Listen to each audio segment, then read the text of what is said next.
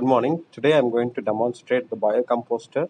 I am Dr. B. Samuel Jacob, Assistant Professor, Department of Biotechnology.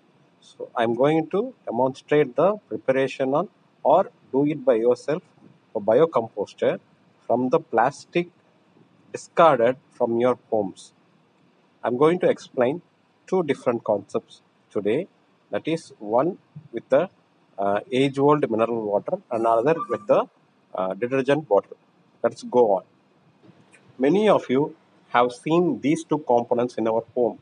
Like routinely, when we use it, in due course of time, almost in 1 year, there would be a time that we need to change these two components time to time because the plastics are not safer to continuously use.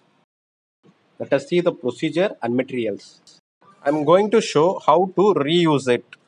So these are all the materials required to prepare a biocomposter.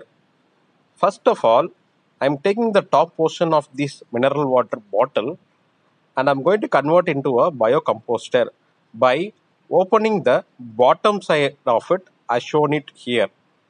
A small portion of the bottom can be cut and made into a vertical one. In order to seal the bottom portion, I'm keeping a plastic scrubber that we use for washing vessels to seal it. And the scrubber will act as a filter while the biocomposting goes on.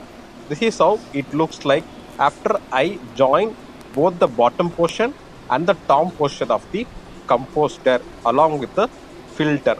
So that's all. The biocomposter is now ready. Now we are going to add the components. I am having a dry waste, that is the leaves from the garden, wet waste, that is from the kitchen where daily discards can be taken, and I'm going to use a manure, that is a dried cow manure, as a microbial inoculum, and a soil to do the composting process. First I will add the soil to the bottom of the biocomposter unit. Over it I will be keeping the dry waste. Dry waste and the wet waste has to be proportionally added in 3:1 ratio to make it as a balance the carbonation to nitrogen ratio. So it acts as a sandwich. Soil, then the dry waste, wet waste, over which I'll be adding the manure as a microbial load for decomposition. Over which after that I'll fill it with the sand. Likewise, I'll made it into a 2-3 segment as I repeated as a sandwich model.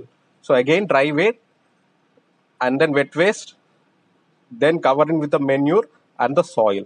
Finally, my biocomposter is ready. You can ask me why the bottom portion is needed.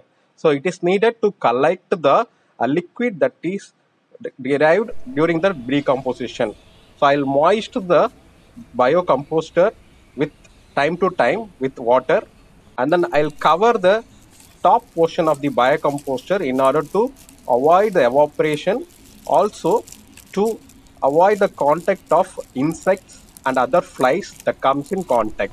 So after I cover it with the gunny bag that has some aeration, now my biocomposter is ready. This is the final output of the biocomposter, and every 3 days I'll open it and then I will mix the biocompost that is created inside. Keep this in a dry and shade place and also avoid contact with rain. Now I am going to show the second portion, that's detergent bottle. This have a top portion and cap portion. Both have a different plastic material. One is PET, another one is polypropylene. I'm going to use it as an garden utensil. I'll open the bottom portion of it wherein it acts as a basket.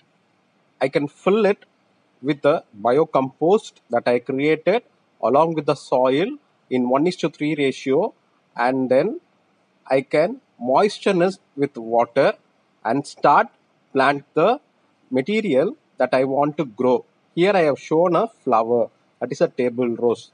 Why I am showing this is that these plastic bottles are difficult to degrade, and while recycling people are not separating the PET and the polypropylene component. So it find a difficult in nature to degrade and remains as such. And this is an example how it beautifully has made it into one garden utensil. Thanks for watching. Good day, save nature.